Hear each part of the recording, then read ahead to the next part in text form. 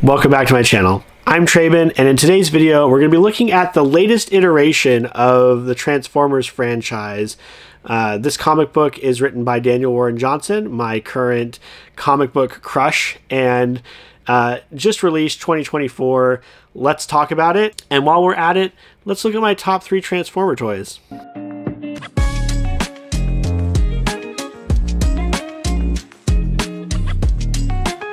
I'm going to divide this review up into a couple of different parts. We're going to talk about, is this a good Transformers comic? And then we're going to talk about, is this a good Daniel Warren Johnson comic? Before we get into any of that, though, let's talk about my number 3 favorite Transformer toy. Number 3 is kind of a cheat. So I've got Volcanicus here, which is the combiner form of all 5 of the Dinobots. So this is a character that existed in the comics briefly for 1 issue, and then he was like a mindless killer, horrible amalgamation thing. And then for the Power of the Primes line, which is where these toys come from, they released a new version of him that is more a normal combiner. This was kind of the gimmick of the series. Now this one's a little bit of a cheat because these are 5 separate toys put together, but and I am missing one. That's why it comes in at number 3. I don't have, I think, is it Snarl? I can't remember which one it is. The Brachiosaurus or the Brontosaurus. The reason why I like this one in particular is because it's got 5 different robots. They all turn into robots and turn into dinosaurs. And then they also combine into the combine mode and limb swap. So all the parts that can become arms can also be legs, and the legs can become arms. So it's got a lot of replayability, and that's really important when it comes to these toys. Let's talk about the comic and whether or not I think that it is a strong Transformers comic. So as a Transformers fan, starting with the original series in the 1980s, watched Prime, I watched Beast Wars. I know quite a bit of the lore and quite a bit of the characters. Going into this one, I didn't know what to expect, but it really does strike me as something akin to X-Men 97, or at least what I've been hearing from X-Men 97, in that it is a series that is paying homage to the original while also maturing with its fan base. So essentially what you have in Transformers Volume 1 is the beginning of the classic 1980s series with a couple of changes, a little bit more realism. So when you're talking about giant robots destroying each other, fighting over resources, and attacking power plants and things like that, there's bound to be some collateral damage, some deaths in the crossfire, and this deals with that very realistically, I would say. But also, again, because it's a Daniel Warren Johnson title, it can be a little bit over the top and be a little bit, almost feel a little bit exploitative. A lot of what Daniel Warren Johnson writes tends to be like post-apocalyptic or very like what we would say metal stories. I feel like there were points where the violence and the gleeful depictions of that violence were taking me out of the story. I do like the characterization of Prime and of the principal cast. I do get a sense of their different feelings and their different ideas starting off this story. I do feel like the human characters were given enough to do to make them important to the story and give them agency, but a lot of the overall theming or the overall messaging of this is just how frail and weak humanity would be against a threat of giant transforming robots. And so it has to balance those two, and it doesn't always work, but it's certainly trying. I would say if you are a fan of Transformers and if you are looking for something a little bit darker, something a little bit grittier, because again, that is Daniel Warren Johnson's style, this is probably going to work for you. If you enjoy the nostalgia of Transformers as like purely a basically a toy commercial, or for its kind of 80s vibe, I don't think you're going to get as much of that in here. The art style and the violence that is in this comic does make it feel tonally separate from the original Transformers. So depending on what you're willing to accept and willing to put up with, and depending on what you're looking for in a modern day Transformers iteration, this may or may not work out for you. For me personally, I enjoyed it. I liked it for what it was. I knew going in, the writer, I knew going in, I'd seen some screenshots and some things. I knew that it was going to have like, there's one point in here where Optimus Prime like is injured. His arm is pretty much useless, so he like rips it off and uses it as a club to bludgeon bludgeon the Decepticons. If that sounds over the top and ridiculous to you, then I'd avoid this. If it feels like that's kind of what you're looking for, like a bleaker, more extreme version of Transformers, the OG Transformers, then I'd pick this up. Let's go on to my number 2 Transformer. This is Deathsaurus. He is a transforming monster, basically. This was a Hasbro Pulse like backed thing. So the cool thing about this is not only is it a transformer, like it transforms into a giant griffin looking monster, but it also has these kind of like Soundwave or blasters tapes where you can transform these into rectangles, and they go into his chest plate here. So again, replayability, the playability of this, the fun you can have with this is really high. And it also came with this throne, which is very nice, shelf presence. When you put it up on the collection, it definitely stands out. So my number 2 favorite is Deathsaurus. Now I've got it in my hand, I can't help but fidget with it. Let's talk about Transformers as a Daniel Warren Johnson comic.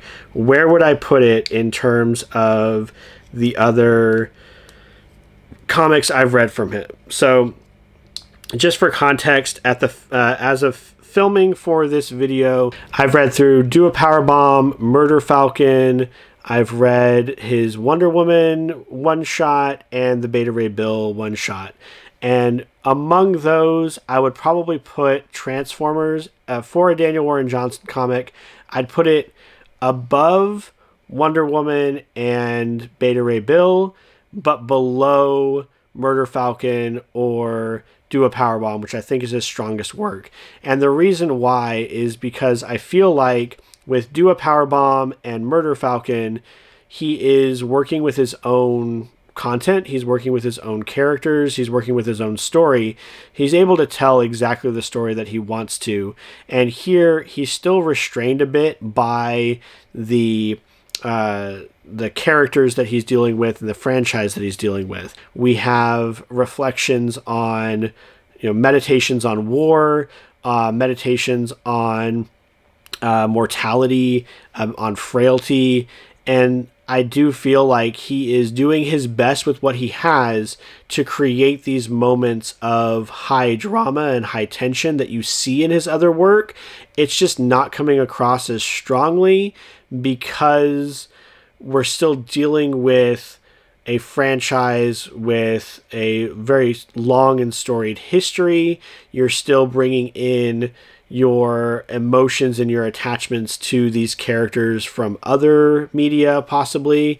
And I do feel like at times it didn't quite work for me, even though we're trying to insert this this narrative of like high stakes and sacrifice, and we're trying to make the characters, make the story more realistic, make the stakes higher, make the up the emotion, up the pathos of the story, sometimes it didn't work for me. Sometimes it took me out of it. As a Daniel Warren Johnson comic, even as a fan of his work, I'm still would put this somewhere middle of the road for his works overall. A middle of the road Daniel Warren Johnson comic is still, head and shoulders above most other comics for me. Before we get into the overall rating, we still have to do my #1 favorite Transformer. Bring back up Deathsaurus, because I did Transformers guy into a little thing, so just snap it in here. Woo, becomes a chest plate. Kind of. It kind of fell a little bit far in there, but you get it. You get it. #1 Transformer, and one that's already made an appearance on my channel before, is Trypticon. Whoa. Okay. Trypticon was a gift, Christmas gift one year from one of my best friends. He is absolutely gigantic. So as I mentioned with Deathsaurus, that shelf presence that you want from your toys is very high with him. He is a triple changer, so he can change from this giant dinosaur into a ship and into a station. This one also has a gimmick where you can put smaller Transformers down his mouth, and they end up in his stomach, and you can open up here and get them out.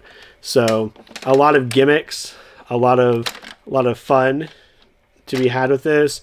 And again, just like him being massive on the shelf, I sometimes refer to Trypticon as one of my children, my third child. He's so massive and so cool, and you can have him grab smaller Transformers or put them in his mouth.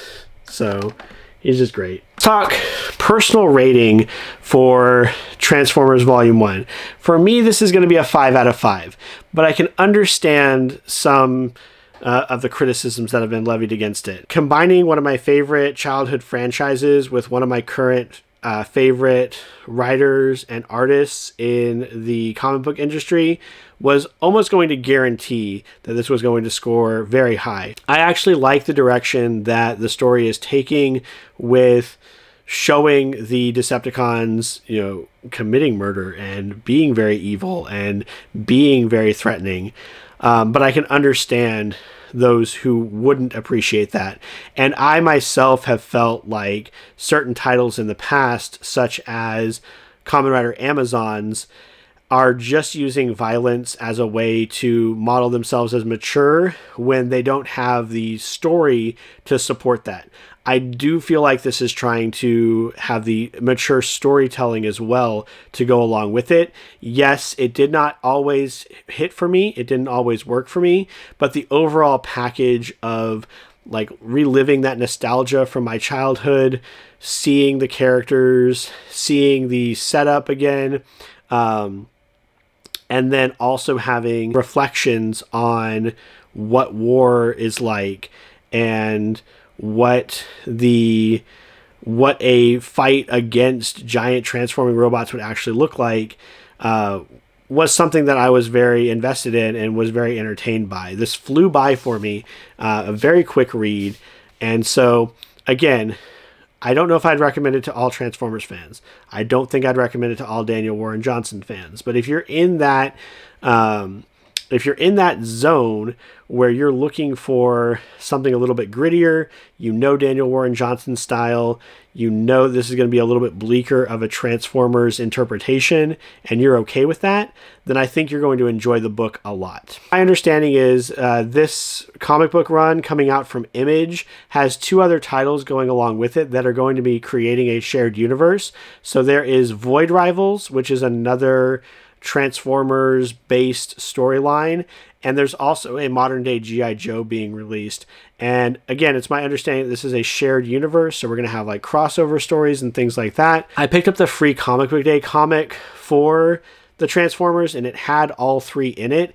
And honestly, the Void Rivals and the G.I. Joe excerpt they had in that free Comic Book Day volume were more interesting than the Transformers section they had. So I can only imagine that they are just as strong titles. So if this is something that you're interested in, you pick it up, you like it, know there are 2 other titles you might want to look into to get a full story or to expand on this universe. Thank you for joining me on another review. I hope your reading journey is going well. I hope you are finding things that are mixing elements that you want in the ways that you want them and are creating exciting titles for you to consume. As always, please like, comment, and subscribe so we can grow this corner of our BookTube community. And until the next one, take care.